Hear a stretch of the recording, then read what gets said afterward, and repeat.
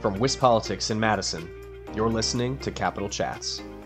Hello, everybody. This is Kate Morton with WisPolitics here with a Capital Chats podcast brought to you by Spectrum. Today I'm here with my colleague Adam Kellenhofer, who recently interviewed Assembly Speaker Robin Vos. So Adam, we always have a lot of questions for Speaker Vos. What did you guys touch on during this interview?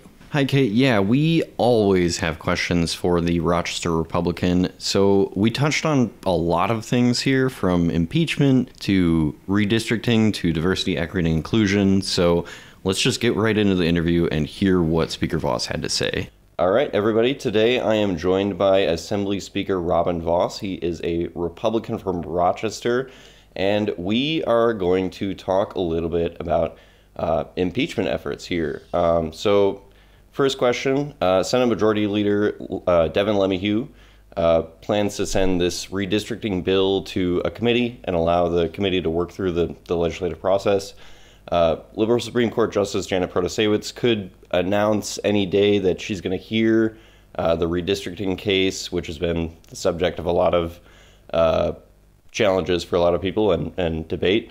If she decides to stay on and the Supreme Court accepts the lawsuits before the bill in the Senate moves forward, are you going to move forward with that impeachment proceeding? Well, first of all, Adam, let's start by saying that is the absolute last resort. And I continue to be an optimist that when someone makes such an unprecedented announcement during their campaign, when you raise your right hand and you take the oath of office, you sometimes, at least hopefully, take a step back and realize that your responsibilities are a lot more than those of a candidate. And you have to make sure that you do what you can to uphold the Constitution. And I am an optimist. I think she will end up recusing. So I don't think she's going to sit on the case. So I don't think we'll ever have to get there. But whether she does or not, I still think that the path that we laid forward to be able to say that we have a nonpartisan redistricting process, we literally adopted, over half a dozen amendments, each of them addressing a concern that a Democrat had raised about why they were making up spurious arguments about whether or not our bill would be somehow a gerrymander. It's not. It's the exact Iowa system allowed under our Constitution. So this is the hypocrisy that my hope is we go through the Senate process where they're required to have a hearing. That's perfectly fine. We thought that since we're adopting the plan that they put forward, and they've talked about this ad infinitum for the past 20 years, that getting it done as quickly as possible would be something Democrats would climb aboard. But unfortunately, we've now seen the very authors of the proposal say that somehow this model isn't perfect, even though they've said it was for 20 years. So I think there's a lot of hypocrisy. It allows us to take a deep breath. Justice Protasiewicz can do the right thing and recuse. We can also continue to move forward and get our nonpartisan redistricting plan before the governor so that we can have a different process, take some of the heat off of the situation, and allow the people of Wisconsin to talk about other issues instead of the made-up ones that the Democrat Party has focused on with impeachment.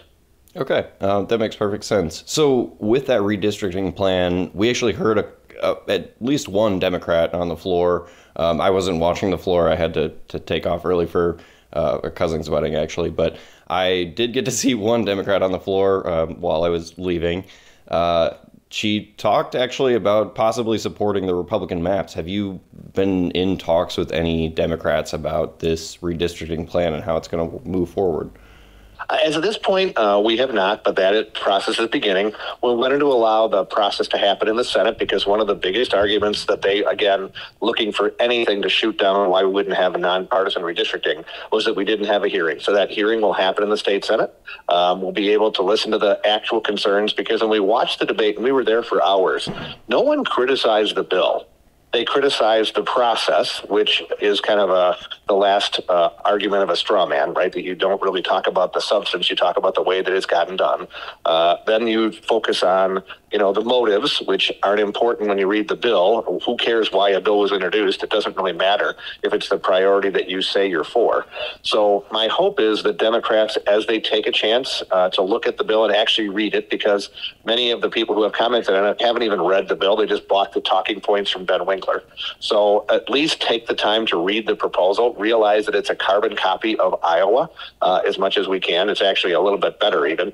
But I would say it's really a good process that we're going to go through, and hopefully Democrats will engage. We'll engage with them, and we'll get some over the finish line. All right. With this panel of former Supreme Court justices looking at the recusal and impeachment issue, when do you expect to get a report back from those former justices, and will you release the report publicly?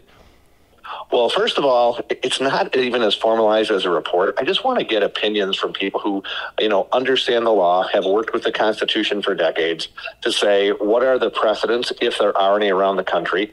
Is this something that, because don't forget, the legislature's, there's two-step process. It's kind of like a trial that you would see in a traditional setting where a district attorney files charges. They have a grand jury saying, look, is there even enough to have a trial? And then they go to a trial and determine whether or not the person's guilty or innocent. So our first step in the process is significantly easier than a trial and finding somebody guilty. So it certainly is a possibility, but I want to understand the process. I want to understand what's happened in other places, and ultimately make sure that whatever decision we make is grounded in the Constitution and it's grounded in the law. Okay, that makes perfect sense. But I will say, myself and I know a lot of other reporters would like to see whatever those Supreme Court justices say to you. So if we get our hands on that, that would be awesome at some point. Chances are it'll be released. But again, we're already getting, the left is attacking the people who are just going to do a review, which is part of the reason that I didn't want to make this into some kind of a public spectacle, because I know that the left is so desperate to get power through any means necessary, to gerrymander whatever they want to with the maps, even though they talk about being anti-gerrymander. That's a bunch of BS. And then they ultimately will do whatever they can to gain power. I didn't want this to be some kind of a public flogging of the people who volunteered to be part of this, which is exactly what's happened. So I think my initial decision was right. Ultimately, I would like to put it out for a public review, but again, it's not really a public document. It's certainly not a public process. There's nothing in statute to do it. It's just people giving me advice. Okay, that makes sense. So I guess I kind of want to move on here. There's been a lot happening at the Capitol lately. Since your comments to my colleague Kate last week about UW pay raises and withholding the pay raises over DEI issues, have you met with any university officials about that issue yet? And has there been any kind of change in tone with those talks? I have spoken with officials from the university, and the irony is that for much of the past 20 years, I have been one of the defenders of the UW system. I'm a former regent. I care a lot about making sure we have a highly skilled, highly talented workforce, and the university system plays a super important part in that role. But I have gotten so many reports, Adam, and I'm saying from people who work in the university, from parents who were at orientation, from students who were in the classroom, where it's no longer allowed to have a differing point of view. You kind of buy the company line, or you don't do well in class. You buy the company line and you're shouted down. You're not allowed to have speakers on campus. The university has decided that instead of just being the independent arbitrator to make sure points of view are heard, they are going to pick one that's the right one, quote unquote, and indoctrinate kids whether they want to or not. That's got to change. So I don't think what we're asking for is some kind of a draconian step. I'm not saying you can't go out and try to recruit kids from rural areas or veterans or people who are minorities, because I want to have a diverse workforce and I want to have a diverse student body. But intellectually, we shouldn't assume that everybody will believe the same things. There are two sides to the climate change debate. There are two sides to the free speech argument. There are two sides to almost every single topic in the country. But to make it seem like there's only one preferred or even allowed point of view is where the university has gone seriously astray. So I think it's not unreasonable to say that free speech should be the number one goal of academic rigor on campus, not saying if you don't believe this, you're going to get a failing grade. And that's, I think, where we have far too often. So it's fairly easy to get to an answer. The university just has to accept, first of all, that there's a problem. And number two, that they want to work on a solution. I think that they have been so used to living in an ivory tower where very few people criticize them that they're surprised that there are people who actually have a different point of view from their own. So I give credit. I feel like they are listening, and we're going to find a way to get through this. But it's not going to be easy until people realize there actually is a problem that needs to be solved. Are any Senate Republicans on board with the withholding the pay raises threat? You'd have to ask them. I mean, as a co-chair, it has the opportunity that it has to be scheduled by me and Senator Kappinga. So I'm pretty determined that we're going to fix this problem. Or, I mean, I shouldn't say that. Fixing is the wrong word, because it's not like you can just pass a bill and things change. But the tone and the attitude have to be different, or they're going to have serious long-term problems. It's going to make the university system less competitive. It's going to make Wisconsin less strong. And ultimately, if we don't have an intellectual argument to be able to make, they should just work with us to find a good one to be able to solve the problem. So State Superintendent Jill Underly talked a lot about diversity, equity, and inclusion in her State of the Education address in the Capitol. What do you think about DEI in general in any school? Is there any room for it anywhere? Because Underly was arguing it kind of creates this idea of change and working with people who aren't exactly like you. That's her pitch. So is there any room for DEI at any grade level, do you think? Well, Dr. Jill Underly is one of the major problems with education in Wisconsin. She fights all of our reform efforts. She believes the only answer is spending more money. And ultimately, she is a major part of the problem that we have with education in Wisconsin, as we see far too many kids that can't read and far too many kids that aren't graduating and are habitual truants. So I think, first of all, Wisconsin has to acknowledge that she's a big part of the problem. But if you look at what the issues are, again, I want a diverse workforce. I want to make sure that every single child, no matter what zip code or the color of your skin is, has a chance to be super successful staying in the state of Wisconsin. But that focuses on the idea that, yes, we want every kid to be smart. Not every kid learns the same way. I understand that. But the idea that we're going to tell kids that there's only one valid way to believe, there's only one valid way to think, that you have to accept things that are against your moral conscience or against your religious tenets or against what you've been taught by your parents, that's wrong. That's not the job of the education system. The job of the education system is to make sure that you can read and that you can do math and that you understand the history of our country, but not only one side and make it seem like the people who discovered America were somehow cruel colonizers. Right? I mean, there were certain things that you have to learn and say, yeah, that was a mistake in society. No problem with that. But the idea that you have to make kids, who are in the second, third, fourth grade admit their white privilege, I mean, all this kind of crap, that is what's making people turn off from the public school system and widely embrace things like school choice and homeschooling. Now, for a lot of parents, that works, but I don't want to say that the kids who are left in the public school are just going to let them fend for themselves. We need to have a system that's fair, that's impartial, and that ultimately focuses on the goal of getting smart people through the system to become better citizens in our society. And that doesn't mean indoctrinating them with one ideology and saying there's only a certain set of beliefs that are acceptable and the rest of that just have to be cast by the wayside. All right, that makes sense. I will say she did actually praise the reading bill, the phonics-based reading bill that the legislature passed. After she tried to kill it. I mean, she spent so much time trying to kill that bill, as did the department. They had to be pulled along, pushing and screaming about taking the bill to actually get to a point where it could be signed. And now they're trying to take credit like it was their idea.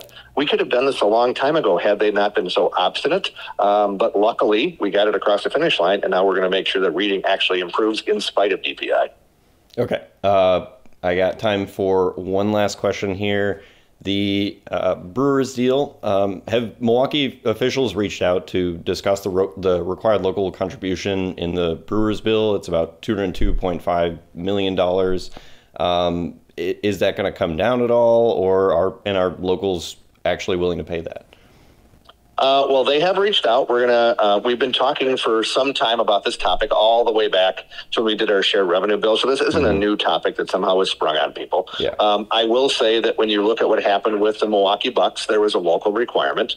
When you look at what happened with Lambeau Field, there's a local requirement. So this isn't something that's brand new or out of the ordinary. If you have a huge economic driver in a community, you have to have a partnership. So of course you have the local government, you have state government, and ultimately you have the private sector team who has to be a part in making it successful. It's what happened at Lambeau. It's what happened with the Bucks. So this is not something that is abnormal. Now, I get it that they don't want to pay anything. They would like to have it for free from somebody else. Well, it's hard for me to explain to somebody from outstate Wisconsin why they should pay more than they already are. I mean, the deal we put together says that if you live in Spooner or Eau Claire or Rhinelander or Burlington or anywhere else, it's cheaper to keep the Brewers here than it is to let them go, because the team pays so much in income taxes from the out-of-state players who, of course, if the team never played at AmFam Field again, we would never get those dollars. So we're putting a chunk of money in, but so is the local community who gets the most direct benefit. Imagine if the Milwaukee Brewers left, what a negative impression that would be on the city and its ability to attract more talent, more jobs, more young people to move to our state. It would be catastrophic. So I don't think they want that to happen, but it means they need to say it's just as important a priority to keep the Brewers here as it is to fund the library or to make sure that we have a strong police department and everything else. It's part of the fabric of southeastern Wisconsin, especially the city and county of Milwaukee, and that's why I know in the end they'll step up. All right. That is all I have time for, and I just want to say thank you, Speaker Vos, for joining me on Capitol Chats today.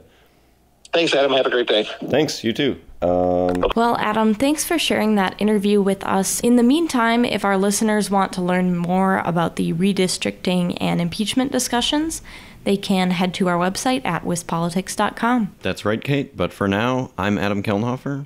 I'm Kate Morton. Thanks for tuning in to WisPolitics Capitol Chats, brought to you by Spectrum.